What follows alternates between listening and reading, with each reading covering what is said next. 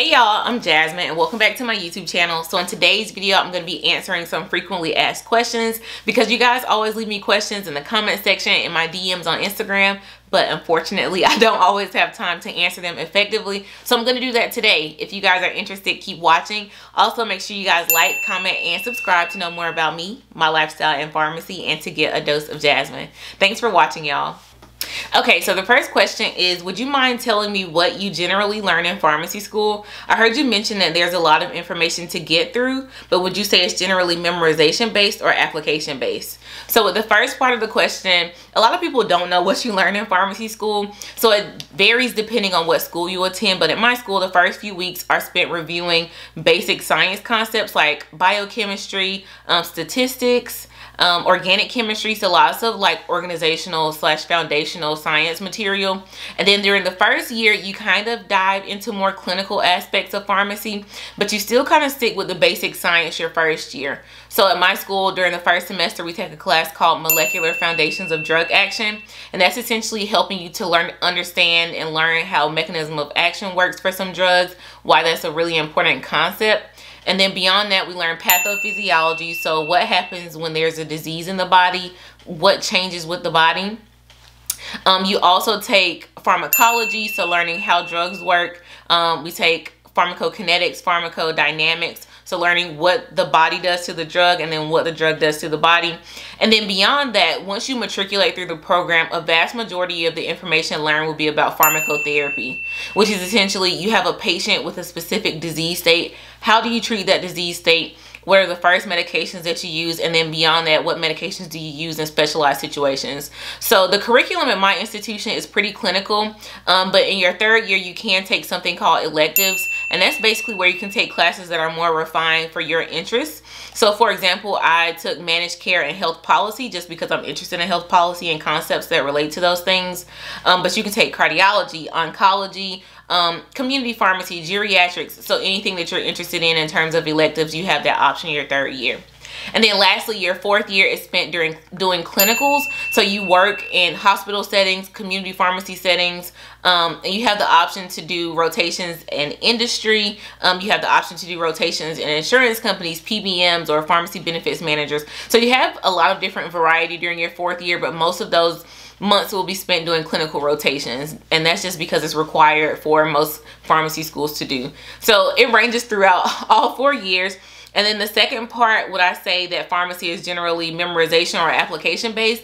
And I would say it's a mixture of the two. So early on, it is a lot of memorization and just understanding basic concepts in science.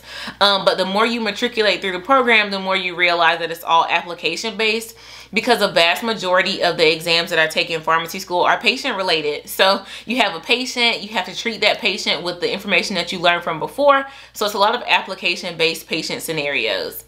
Okay, so the next question is from another high school student, and she says, well, the schooling sort of confusing me. In order to become a pharmacist, would you go to get a bachelor's degree first and major in something like chemistry, then go to pharmacy school, or does it work like that? So honestly, it can be quite confusing, and I'm going to list a video in the cards up here so that you can click on it if you have additional questions for high school students that want to become a pharmacist. But there are multiple different ways for you to do it, and I'm just going to tell my journey. So I did a 4-year degree in biology, and then I applied and was accepted into a school of pharmacy at another university, and now I'm completing 4 years of pharmacy school. While 4 + 4 is not the only option, you can do 2 years of prerequisite courses and then go straight into pharmacy school. I think what confuses people is that you don't have to have a bachelor's degree to go to pharmacy school. You just have to take the prerequisite courses.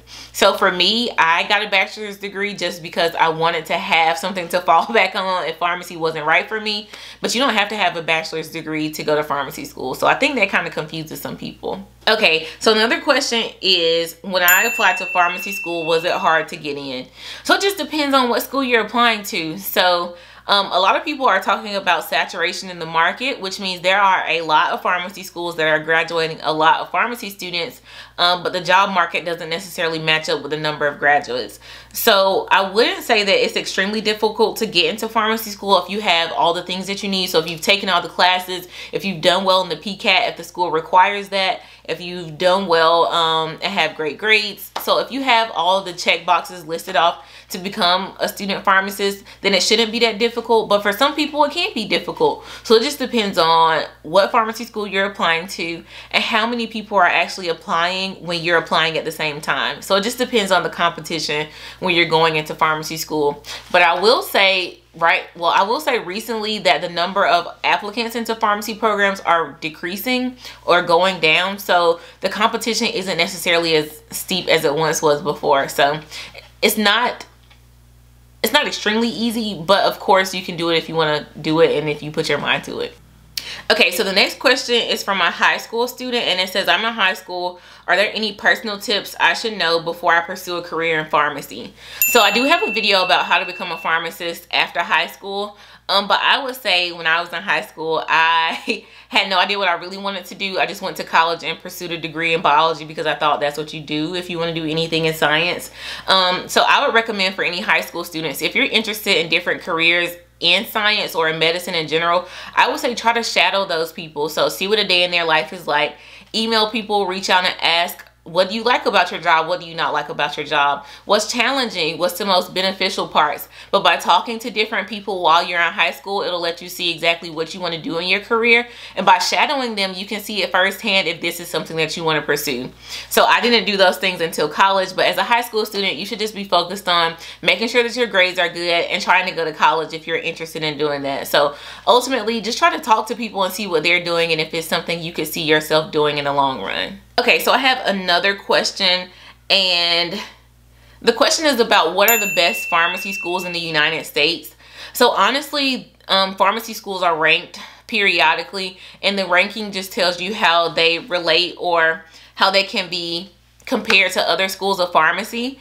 So I will list on the screen, I guess, the top pharmacy schools in the United States, but I will say that these rankings the rankings shouldn't be used as the only thing that you use to determine whether or not you want to attend that school. So while I do attend the top pharmacy school in the United States, I would say looking at the curriculum is really important, because if you don't want to pursue a career in community pharmacy, let's say, and the school that you're attending specifically prepares you to be a community pharmacist, it's just not going to work. So I would say if you are interested in a top pharmacy school, just look at their curriculum and see what options they have for the careers that you want to pursue post-graduation.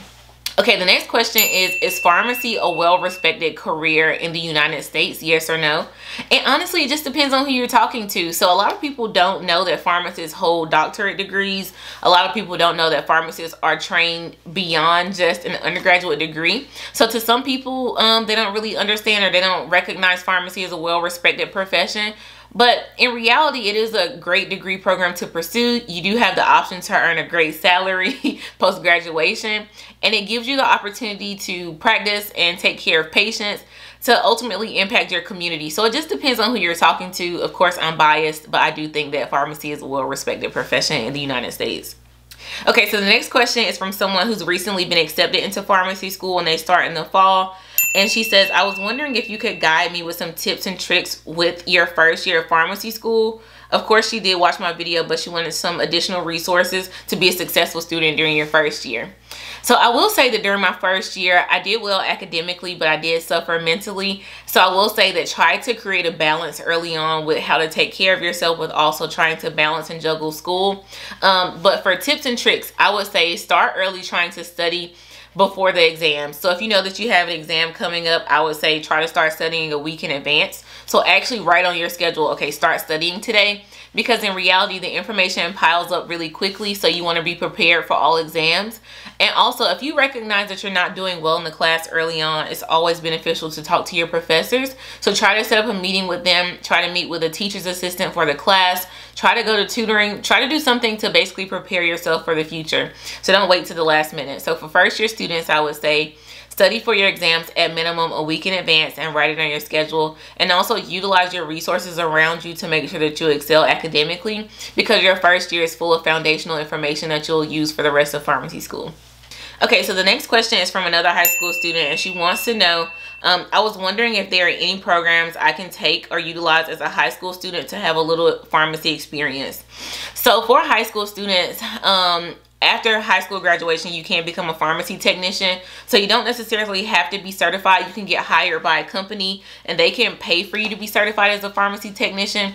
But beyond that, a lot of schools of pharmacy have programs for high school students to introduce you to pharmacy. And I know at my school in particular, there are lots of programs that introduce you to pharmacy, let you see what people do as a pharmacy student. So I would say look at different pharmacy schools you're interested in and see what programs they offer for high school students, just so that you can explore pharmacy before you actually decide that it's something you want to do, because there are a ton of careers that you can pursue, and I don't want you to put all of your eggs in one basket. So if you're genuinely interested in pursuing pharmacy, try to look up different pharmacy schools, because they have lots of programs for high school students. And if I can find any resources or programs for high school students, I will put them in the description box down below. Okay, so the next question is about any additional tips for when applying to pharmacy school. And I would say for students who are interested in applying for pharmacy school, number one, you do not have to have actual pharmacy experience. I didn't have any pharmacy experience, but the university that I attend also has a huge emphasis on research. So I did lots of basic biology research or basic cancer biology research in undergrad. So I utilized the skills that I learned as a student researcher and applied those to my application process. So I will say you don't have to have in-person community pharmacy experience to apply to pharmacy school, but I would say schools are interested in well-rounded students. So of course they want you to be academically prepared, so have great grades. They also want you to do well in the PCAT if the school requires that, but they want you to be an overall good person. So they want to make sure that you have outside hobbies, things that motivate you, things that make you want to be a great person. They want you to be empathetic so that you are able to talk to patients and understand where they're coming from and provide the best care possible. So overall, try to be a well-rounded student. Try to do things that you're passionate about, and try to do things that genuinely interest you. Don't do things that you just think will add to a checkbox for pharmacy school. Try to do things that you love and relate those things to pharmacy. So if you're interested in working out, for example, try to utilize the skills that you learn by working out. So being innovative in the exercises that you do, or being resilient in the exercises that you do, you can utilize those skills and translate those and talk about those in your pharmacy school application and also in your interview. So ultimately, try to tell your story, be true to yourself, and be authentic during your application process. Okay, so the next question is, what are some good majors that you should pursue to become a pharmacist? So honestly, a pharmacy school or getting accepted into a pharmacy school is all about making sure you take the prerequisite courses. So you can major in absolutely anything that you want to, as long as you take the prerequisite courses that are required by the university you want to attend. So with that being said, a lot of people do major in science classes because those science degrees, they check off all the boxes or most of the boxes for the prerequisite courses that you need. So for example, I was a biology major, and when I decided to go to pharmacy school, I only had to take one additional class, which was statistics, because physics, chemistry, biology, all of those courses were required for me to get my biology degree. So the prerequisite courses in my degree, they kind of overlapped. So it's much easier for some people to major in science degrees and pursue a degree in pharmacy versus majoring in something like art, I guess, and then trying to go to pharmacy school. While you can major in art, you just have to take the prerequisite courses. It can be a little bit more difficult and take a little bit more time. So major in anything, but make sure you take the prerequisite courses required by the university you want to attend. Okay, so the last question is one that I get all the time, and it is, are there any jobs in pharmacy? So I've talked about numerous times on my channel that market saturation is a problem in pharmacy. And essentially, it just means that there aren't a lot of jobs that are becoming open for pharmacists.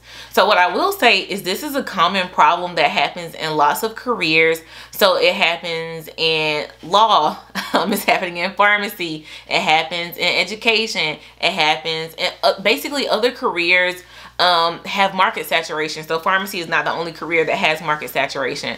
What I will say though is, while the number of jobs are not growing at a rapid pace, it doesn't mean that that should persuade you not to pursue a degree in pharmacy. If you genuinely love pharmacy and you genuinely want to do this as a career option, it is doable. You can do it, and there are going to be jobs available.